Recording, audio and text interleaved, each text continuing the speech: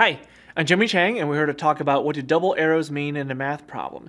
Now, with double arrows is often used in logic, which is involved in part of a few math courses, but it's also used in some algebra and calculus courses.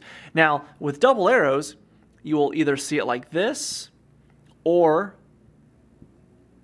like this. They both mean the same thing in that they both imply it's if and only if. Now, it's a pretty strong statement because oftentimes, as opposed to a single arrow often means if then. That means if one part of something holds up, then the other part holds up. Now, if and only if is a lot different from that because it's actually a two-way street in that what this means is both sides of a particular equation, a theorem, will have to hold up.